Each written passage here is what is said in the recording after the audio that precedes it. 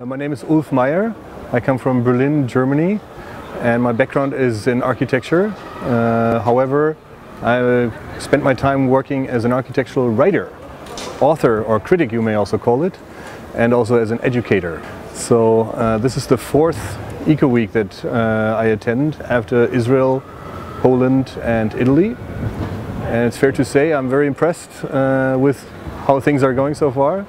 In terms of organization and maybe student ambition, this is the best Ecoweek I've attended so far. Our group, which is made up of 10 students and myself, works on the so-called Karen's House, which was once a little kiosk for a hospital in northern Copenhagen. And it's roughly 100 years old, and the thermal qualities of this building are just horrible. It's a total energy drain. The insulation is very poor.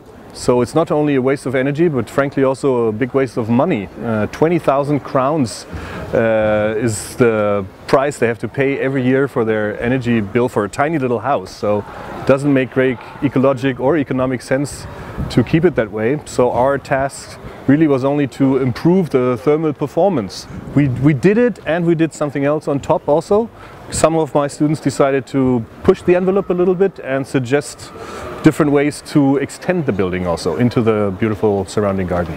I'm surprised that in comparison to other students that I've taught before, the Danish students in particular seem to be quite tech savvy. They seem to know their construction detailing, for example, surprisingly well. They understand thermal insulation.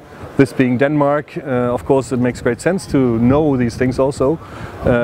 I was a professor in the United States of America for 3 years, and there, frankly, students had no clue about thermal insulation even existing, frankly. So this is pleasantly different in Denmark.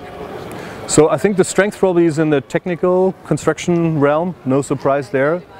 Maybe in terms of artistic expression, model making for example, and architectural design, for some of them it's the first time to really step into that realm. So it's very exciting for them, and thus very exciting for me also. I think Ecoweek makes great sense. The attendance seems to prove that. Somebody last night called it a step out of the comfort zone for many students, maybe for KEA as an institution also. I asked somebody and they told me this was the first time that KEA decided to do such a theme week, and I hope it won't be the last one. I think it makes great sense.